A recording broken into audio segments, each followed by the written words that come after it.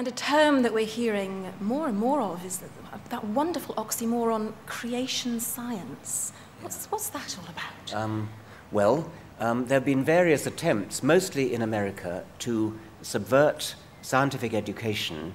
And in America, it's taboo to teach religion in science classes. There's a constitutional prohibition against bringing religion in to classes. So there have been various ruses to get around this, and one of them is called creation science.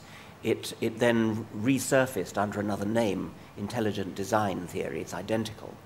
But you change the name in order to smuggle things through. Creation science was struck down in an important American court, I forget exactly when, and was shown in the court to be religion.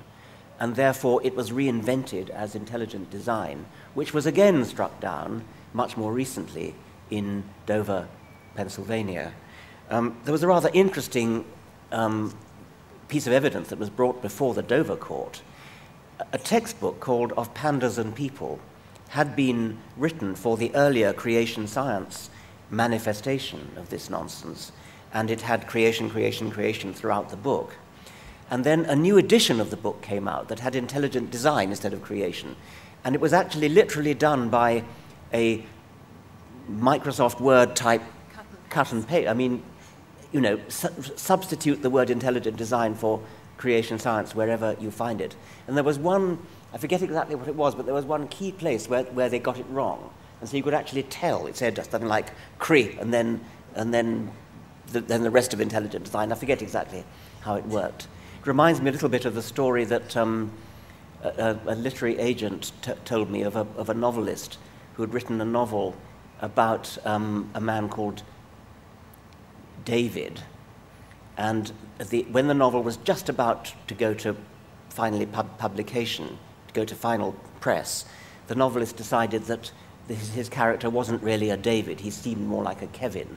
So he went right through with a word processor saying, you know, the computer was told, wherever you find David, substitute Kevin, which was fine, except that the hero went to Florence. I see you're ahead of me, okay. My final question to you, Richard, is Charles Darwin himself was very, very circumspect about religion. He was very cautious about criticizing it very publicly, very concerned not to cause offense to the religious. In this respect, at least, it would appear you're rather different from your hero. Yes. And is that wise?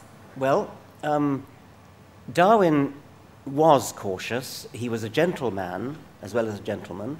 He was one of the nicest men you could possibly meet. It's perfectly clear that from reading about him and reading him what an utterly delightful, kind, gentle man he was. And he hated getting into acrimonious arguments.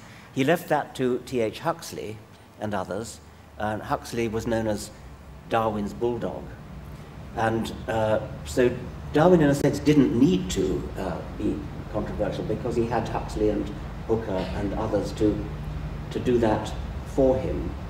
Nowadays, there is a controversy among evolutionary scientists as to how politically we should handle the problem, especially in America. And I do get fairly heavily criticized by some of my scientific colleagues for, I suppose in a sense, doing what Huxley did as opposed to doing what Darwin did. I have been told, for example, that I am the best weapon the creationists have got because, or I and people like me, are the best weapon that the creationists have got because I'm prepared to say that evolution, my understanding of evolution, is one of the main things that led me to atheism. And if you say that in America to a creationist, they will say, aha, we told you so. That's exactly what we've been saying all along. They've all been brought up to believe that there is an incompatibility between religion and evolution, which would be denied, and rightly so, I'm not sure about that, which would be denied by any bishop, archbishop, rabbi, who would say, yes, of course you can be an evolutionist and you can be religious as well. There's no incompatibility between them at all. Nevertheless, a large number of people in America have been told that they are absolutely incompatible. And therefore, if you tell them you're an atheist, they will say, right, well, religion comes first, religion takes priority, evolution must be wrong, because it's evolution that's led you to be an atheist. Well, I've been criticized along those lines, as I say. For me, winning the battle over evolution in American schools is not the sole object of the exercise. I'm at least as interested in the truth of whether there actually is a God or not. And therefore, I'm not prepared to compromise on what I see as the big question in the interests of winning a political battle in America. Many of my colleagues are. Many of my colleagues are very happy to get into bed with the bishops and vicars and they will say, yes, yes, yes, religion and evolution go hand in hand. I suppose I could be slightly mischievous and say that my way of putting it would be, if all those people have been brought up by their pastors in the Deep South to believe that there is a total incompatibility between religion and evolution,